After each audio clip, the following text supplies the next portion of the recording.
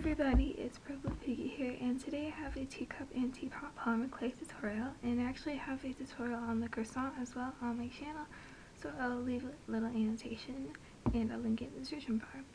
So starting off with materials, you're going to need some Fimo Deko gel, a dotting tool, a blade, some pink and purple polymer clay, and some brown chalk, and you can also use different colors of polymer clay if you like.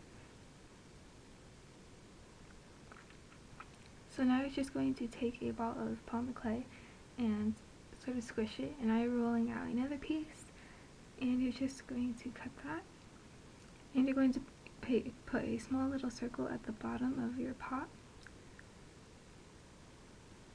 and you're also going to make a larger circle at the top, and this way it looks more like a teapot. And with the remaining piece, you're just going to attach that as the handle. Now rolling out a thicker piece of polymer clay, you're just going to put that for like the pouring part, and you're just going to make a little dot at the top just to make it a bit more realistic looking. And that's how small it is compared to my finger. And now I'm just placing 3 pink dots of polymer clay as a little decoration. So now for the cup, you're just going to take a piece of polymer clay, and you're just going to take your dotting tool and sort of swirl that around so you create a hole. And it might take a while, but eventually you'll get something that looks like that. And you're just going to perfect it till you like the way that it looks. And it doesn't have to be totally perfect. And now you're just cutting off the top.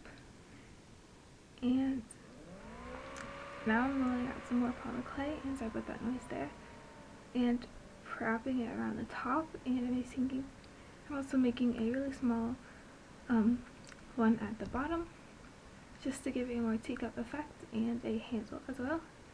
So now you're just going to mix some Fimo Deko gel with your chalk. So first in, I'm mixing some light brown, like a chocolatey, and now a darker chocolate and some black. And don't use too much black or else it'll turn out something like real black, and it looks quite black on camera at the moment, but it's not that black. Also mixing in some light brown. And you're just going to place that onto your teacup, and you don't have to fill the entire thing. And now I'm placing another pink dot as some decoration, and you're done. So I hope you guys enjoyed this video, and I actually have a tutorial on the xDon't, so click now if you want to see that. And it was really small, and it was really fun to make, so I hope you guys enjoyed this video. Bye!